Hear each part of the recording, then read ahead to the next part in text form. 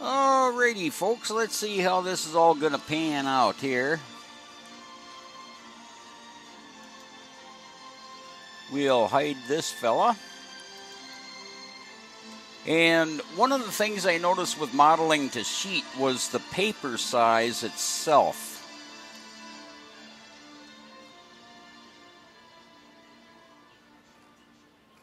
Top view TC3.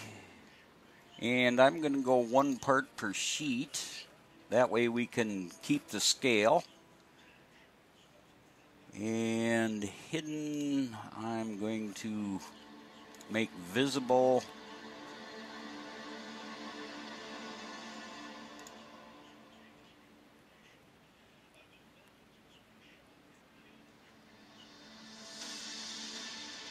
Alrighty, let's see what's going on here.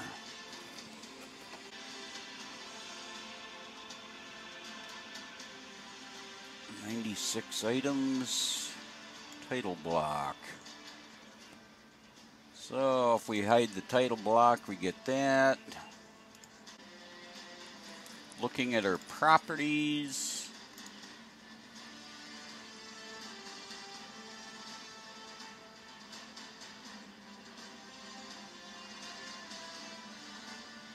Yeah, okay.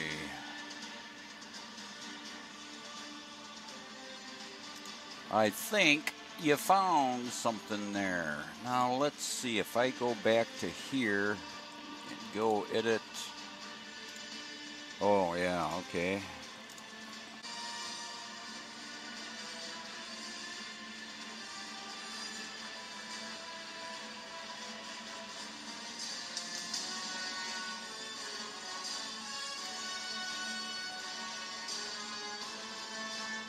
Okay, one object. Come on, grab a hold.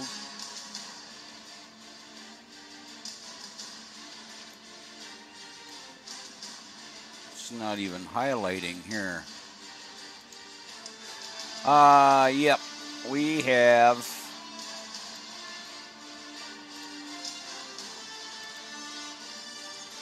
okay, now we have an item.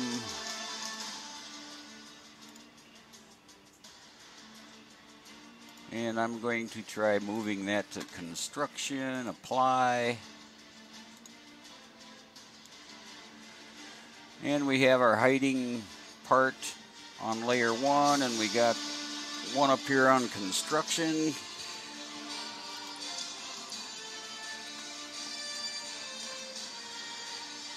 A landscape. Let's increase that paper size to a number E. Scale 1:1. Use draw views 1 part per sheet.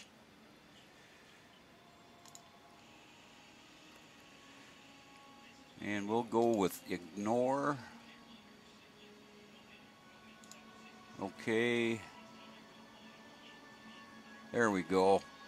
It's all in the size of the paper that we're using. So that's the big deal right there.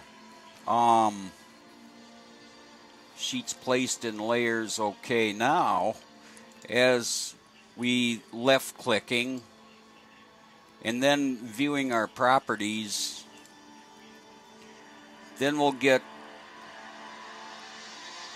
our ISO, and I'm using aeronautic settings. And then of course now from here, by telling it okay, now I can scooch the views around. And yeah, it does take a few times to, just to get a handle on the use. And then now, edit, undo, move, view, edit, undo, move, view, etc., etc. But we're good. Yeah, it was just a matter of the paper size. So within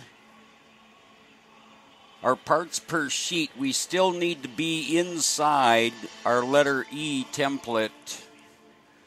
Let's get some info there.